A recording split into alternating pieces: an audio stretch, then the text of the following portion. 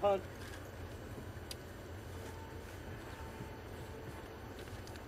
Paul's in London. Today's service is over here Bay. Reburied thought that any attackers would have...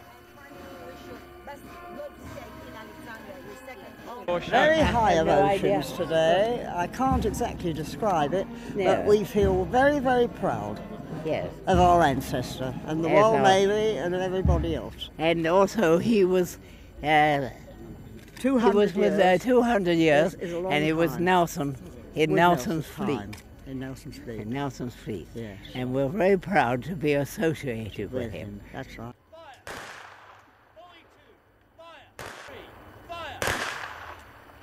Well, what happened is we found an officer, obviously an officer buried in a coffin, and he was lying in his uniform, and he had coins on his eyes, and it was obvious that he was someone distinguished, and there was writing on the coffin, and some of it had gone, the name had gone, but we had his age and the date, 1801.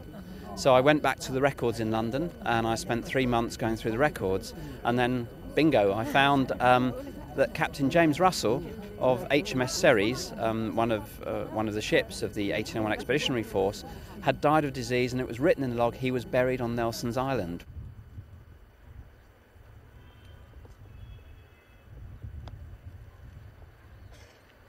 I think it has a special significance, obviously, because this is the 200th anniversary this year of the death of Lord Nelson, and we will be celebrating that through the year in the United Kingdom with a particular naval review and many events towards the end of the year, which is actually the 200th anniversary of the Battle of Trafalgar.